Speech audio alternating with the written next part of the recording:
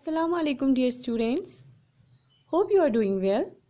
आज हम उठाने जा रहे हैं अपनी उर्दू बुक का एक नया लेसन जिसका टाइटल है दूसरे हुरूफ के साथ ये का इस्तेमाल, यानी कि दूसरे हुरूफ के साथ ये का इस्तेमाल कैसे होता है। ओके, यहाँ पे दिया हुआ है बे की आधी शक्ल और फिर उसको ऐड करना है ये के साथ। बे ये हो गया बे, बे ये बे। ओके, उसके बाद आता है ते की आधी शक्ल और उसको ये के साथ ऐड करना है। ओके, ते ये ते।